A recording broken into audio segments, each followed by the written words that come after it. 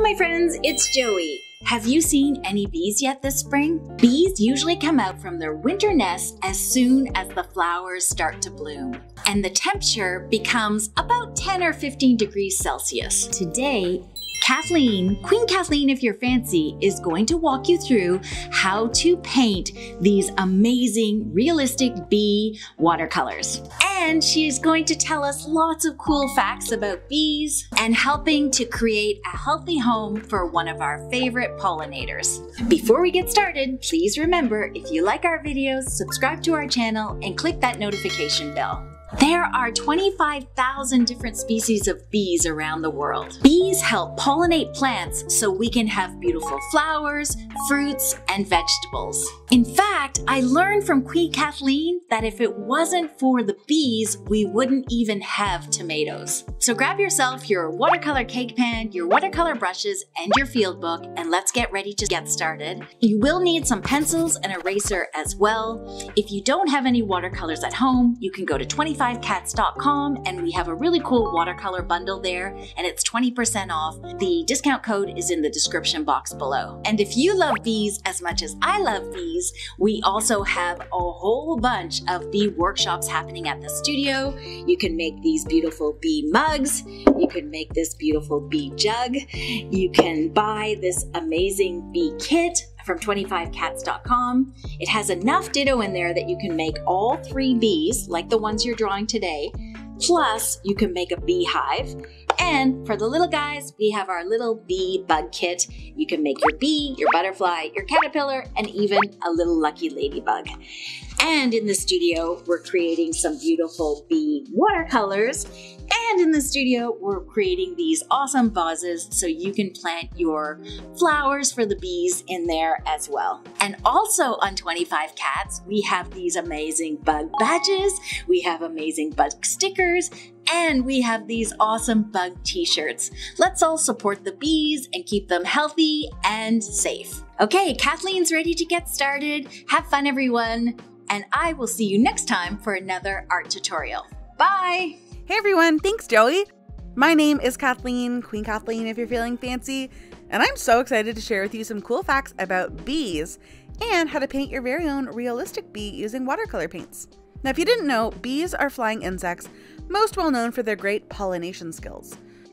Bees pollinate by traveling from flower to flower, looking for nectar, collecting the flower's pollen along the way. The dusty pollen gets stuck on their fuzzy bodies, and each time they visit another flower, some of that pollen gets stuck to them and onto the flower. When this happens, new plants get to grow. The most famous bee of all time is the honeybee. Like their name, honeybees are known for making honey. But they also do a lot more than just that. These bees have different jobs within the hive. There are worker honeybees, there's the queen honeybee, and the drone honeybee. Today, we're going to learn how to draw all 3. To start, grab your pencil and eraser. Let's get going. We're going to start by drawing the Queen Kathleen bee, also known as the queen bee.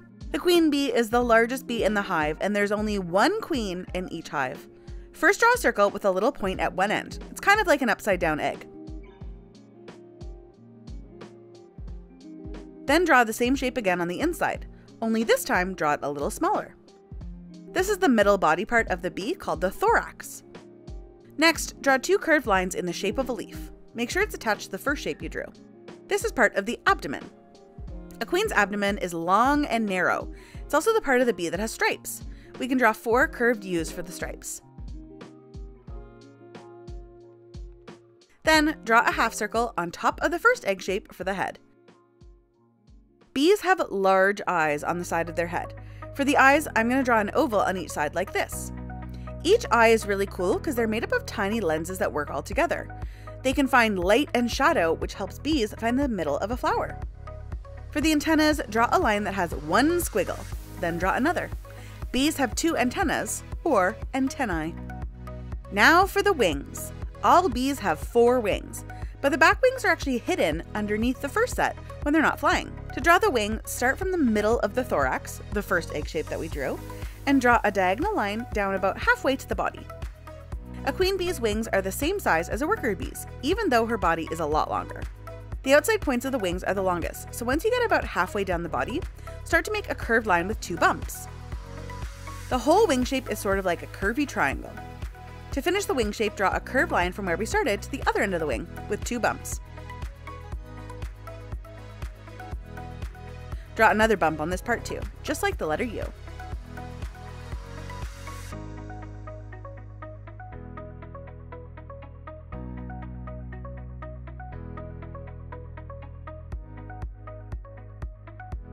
A bee's wings are incredibly delicate and they have to be thin enough to beat 125 times every single second.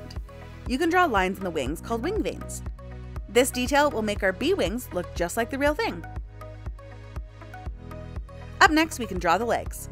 All bees have 6 legs, but some of these legs hide underneath the wings. We can still draw the ends of the legs by drawing these little bubble letter leg shapes. Bees have a set of legs up near their head, but not on their head, and in the middle where the wings connect. Bees have very thin legs. To make them look just like a real bee, make sure to add a little curve for the leg too.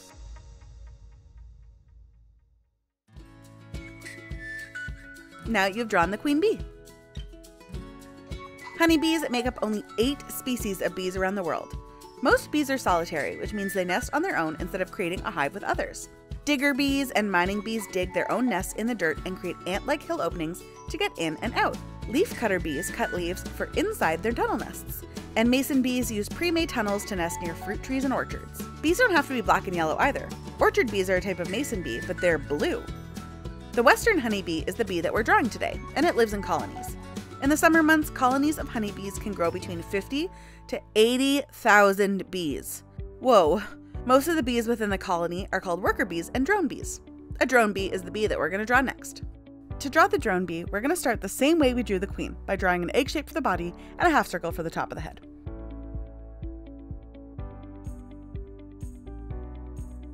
A queen bee and a drone bee look a little different. A drone bee is wider, but the stomach is a little bit shorter. You can draw an abdomen with 2 curved lines like this, making it a leaf shape. Remember, the abdomen is the stripe part of a bee, so once you're ready, add 3 curved lines for stripes. Drone bees have 1 less stripe than a queen. You can draw ovals for eyes and curved lines for the antenna in the same way we did before. All drone bees are male or boys, and they don't spend much time in the hive. Instead, they venture out to look for new hives. That's why drone bees have really good eyesight and have larger eyes than queens or worker bees. Some drone bees even have eyes that cover the whole top side of their head. A drone bee's wings are a little larger than a queen's too. Draw the wings the same way we did before, only this time make sure the wings go past the drone bee's body.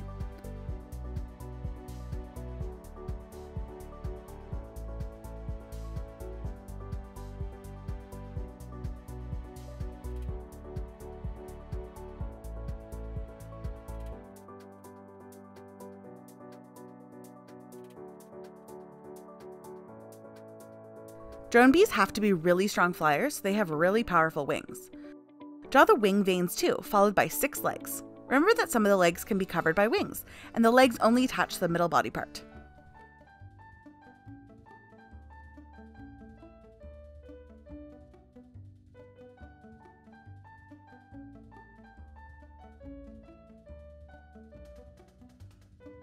Now we are done drawing the drone bee. Nice work!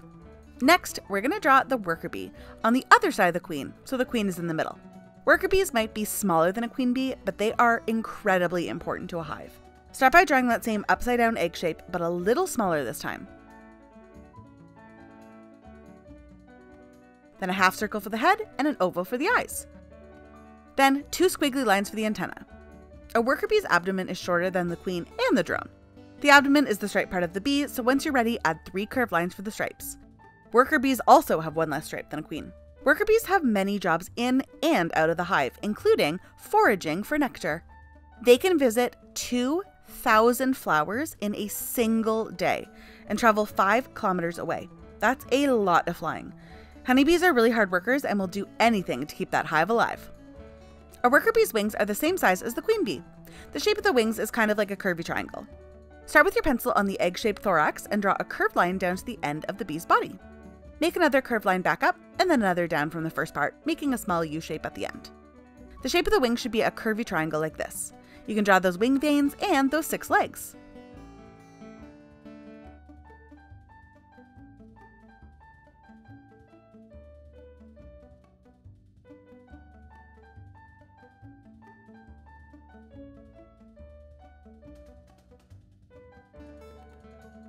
Remember to go slow and add as much detail as you can, just like in the drawing.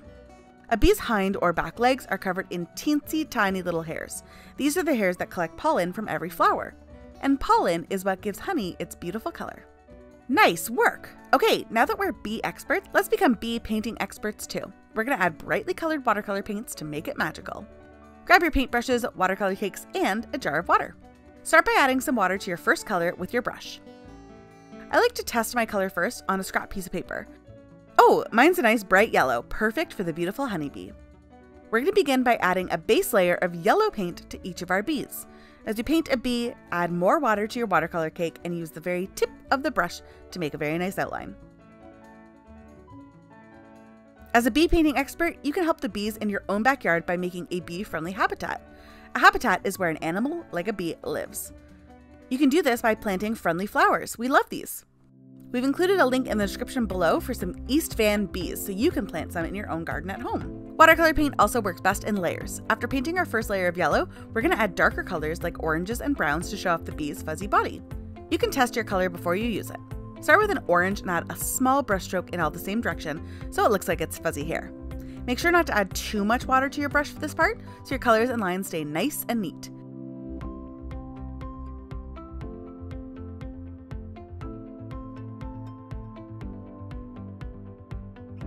Keep going with brown and orange, making the stripes and legs stand out too. To help the bees in your backyard, you can also participate in No Mow May. This is a movement meant to keep wildflowers on your lawn like clovers and dandelions, which are two of a bee's favorite spring flowers. To help the bees in early spring keep your lawn growing and stop mowing. Okay, we're going to keep adding layers of orange and brown paint to all three bees like this. Don't forget to paint the legs as well. I use my light brown for the legs. Once you're done painting layers of orange and brown for the fur, we're going to add an even darker brown to the bees for the stripes and shadows on the legs. I use my darkest brown paint for this part. By using a variety of colors, our bees look very realistic. Wash your brush really well before moving on to the next part, and you can always help a bee by making a bee watering dish. Bees like to drink from shallow water so they don't fall in. You can create a bee watering dish by placing clean rocks in a shallow dish and filling it with water. Keep it near all of your bee-friendly flowers, and then you can join us on April 4th for a tutorial on creating a bee watering dish too. Next, pick up some white paint with your brush and begin to paint the wings. We want the wings to look real, so add more water to this part.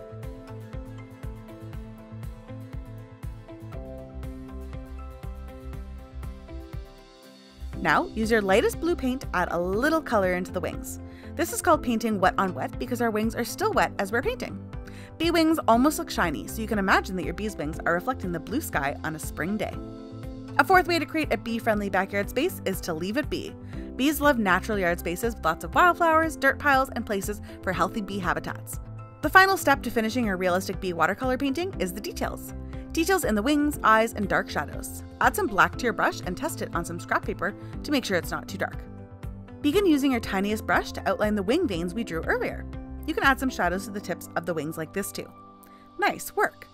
Now for the antenna and the eyes. The drone bee has the largest eyes, so paint most of the eye, but leave a tiny white part for a reflection. This is very important if you want your bee to look like a real honeybee. You can also add black details to the stripes too by moving your brush in the same direction for fuzzy hairs. Then add a black paint to your leg. Bees have fuzzy legs, so add hairlines just like you did on the stripes. Go ahead and add black fur details to each bee. A worker bee has the fuzziest legs because they collect nectar and pollen from flowers. Speaking of flowers, if you grow tomatoes in your yard, thank the bees.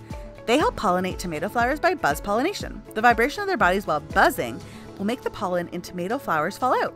Then when the bees visit each flower, they spread the pollen. Bees are incredible creatures, and you are now a bee painting expert. Your realistic bee watercolor painting is finished. Sign your name in the bottom corner so we know it's yours, and I'll see you in the next video. Bye for now.